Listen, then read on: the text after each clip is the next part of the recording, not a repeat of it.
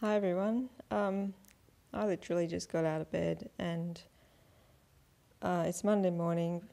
I got up early because I woke up early, but I wanted to make a video all weekend. I had time, but I couldn't. I was quite agitated all weekend. Like, I've got time.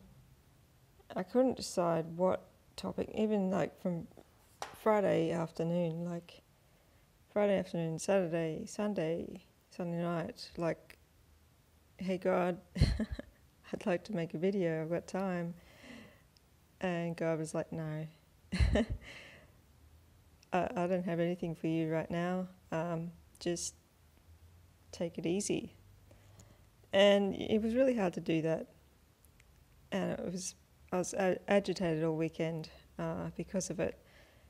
And I knew God was teaching me something, and it was about rest, really, and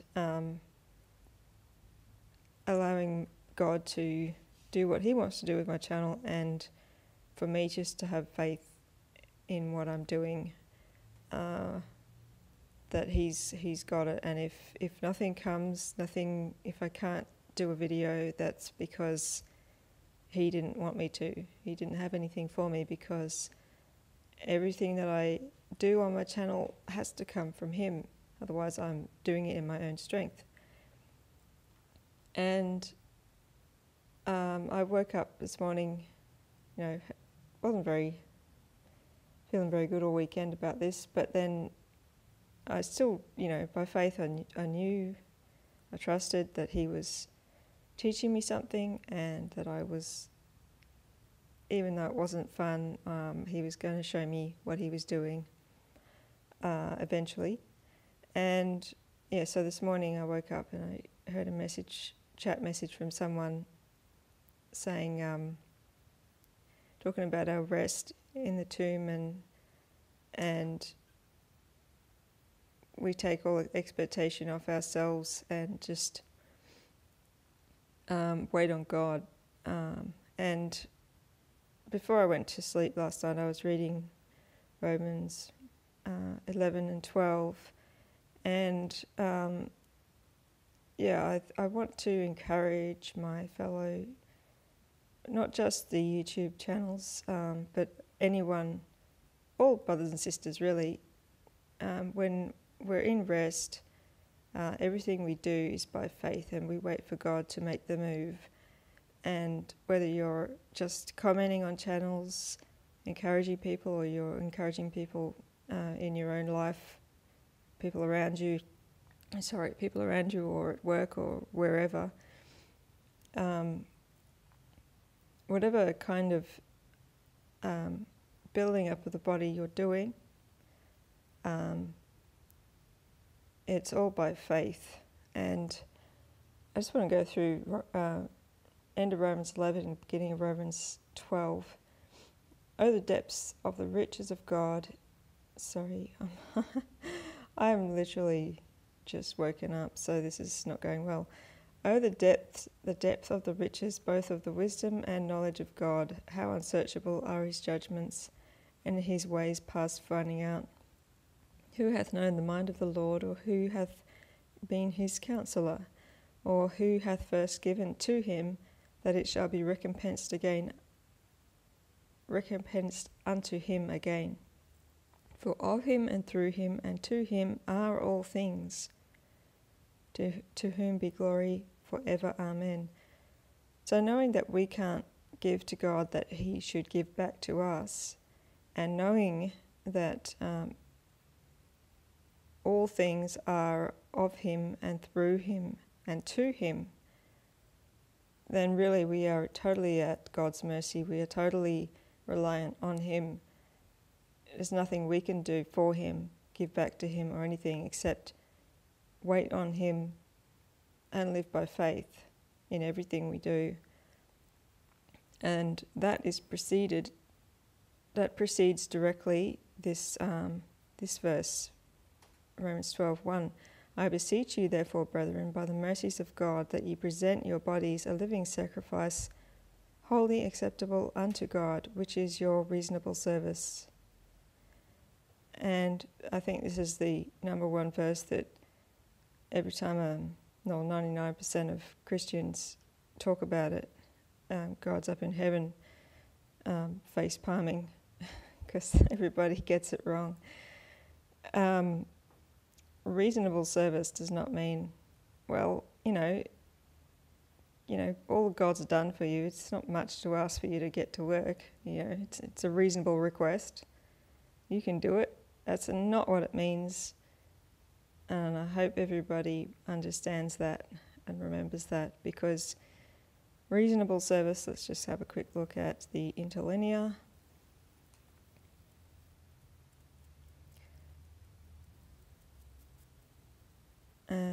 Down at logikos is reasonable.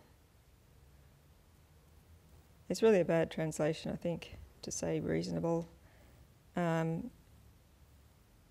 Pertaining to speech or speaking, pertaining to the reason or logic, spiritual, pertaining to the soul, agreeable to reason, following reason, reasonable, logical. Reasonable would have been a better word. No, sorry, not reasonable, that's the word they used. Reasoning. I've done a video on this before. It really means your thinking, reasoning service. You've thought about it. You understand. You're basing your understanding on knowledge of what Christ has done for you. You know your death, burial, and resurrection with Christ. You know who you are in Him. You know that you are holy, you are acceptable unto God, and therefore, we put to death our members by the Spirit. We walk in the Spirit. We cease labouring, cease work, and we present ourselves to God and say, "Here I am. I know what you've done for me. I know who I am in you, and I am dead in Christ, and you have risen me to new life. And so anything that I can do is by you and through you. Everything I have is of you and to you." And what was it again in 11? It's of you, through you, and to you. I can do nothing of myself. So I know that your Spirit works in me to produce anything that's good and to do anything that you need me to do. And it's not me doing it, it's you doing it through me. So here I am. Lord, use me as you will. And I understand, this is my service. I'm doing it, understanding all of that, all of what you've told me about myself and about yourself and how you work. So it's not me paying back God and it's like a reasonable request from Him. That's the current usage of the word, but I don't think that existed back then, or it certainly isn't in the biblical definition of the word reasonable. So it's better to say your reasoning service, your logical thinking service. So with that in mind, and be not conformed to this world, but be ye transformed by the renewing of your mind, that ye may prove what is that good and acceptable and perfect will of God. So we're renewing our minds so that we can be discerning and approve of what God approves of. For I say, through the grace given unto me, that to every man that is among you, not to think of himself more highly than he ought to think, but to think soberly, according to, as God has dealt to every man the measure of faith. So none of us is better than anyone else in the body of Christ. We are all members, and God uses us how He will, and He's given us each a measure of faith, and He uses us in different ways to do different things, and that doesn't make anyone more or less valuable or more or less important in the body of Christ. We're all doing our part, whether you think you might see someone with a channel is putting out videos every day and think, oh gee, I wish God, that person must be highly favoured by God, and look at me, I just watch channels and occasionally comment and I don't feel part of this, and God mustn't be pleased with me. Well, that's not true. God has a purpose for you, and He is using you in the way that He wants to use you, and only you can do that because it's what God created for you to do. The good works ordained from the foundation of the world for you to do. We all have our the good works that He's going to use us for, and we're all members of the body, and we do it by faith. For as we have many members in one body, and all members have not the same office, so we, being many, are one body in Christ, and everyone members of one another.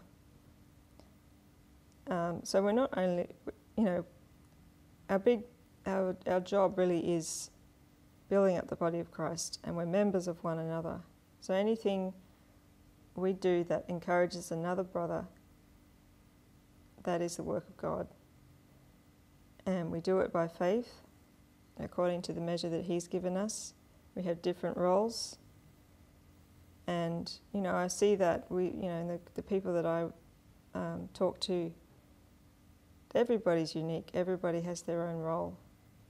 And, you can't say anyone is better than anyone else, because, I can't do what that person does. They can't do what I do. It's all unique.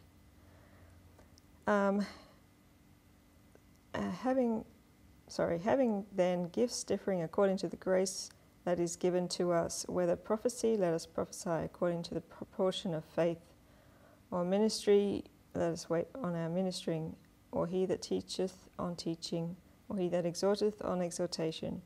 He that giveth, let him do it with simplicity. He that ruleth with diligence, he that showeth mercy with cheerfulness.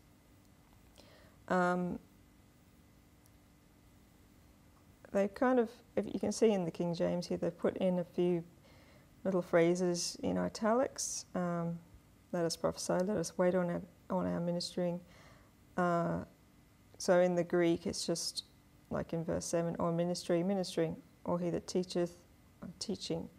And I think they've, the different translations put different little bits in, because in the Greek all you've got is a few words, and they've kind of bulked it up to make it make more sense in English. But I think it's based on verse 6.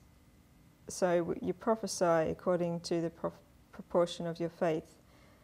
And so each of the following is whatever you do, it's according to the proportion of your faith. So you minister according to the proportion of your faith. You teach according to the proportion of your faith.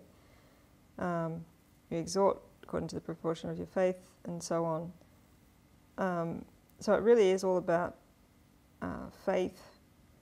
We rest in the tomb.